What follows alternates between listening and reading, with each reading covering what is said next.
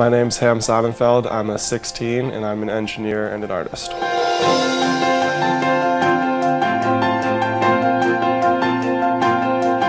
I've always been interested in making things. My engineering background is primarily in digital electronics and machine engineering.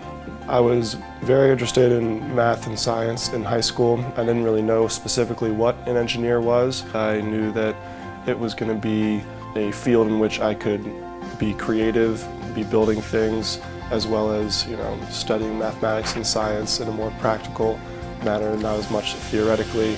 The way I relate engineering and sculpture and art as a whole is I see them both as a means of creation. It's been nice combining the math and science behind something physical or electronic, as well as focusing on its artistic and aesthetic appeal as well.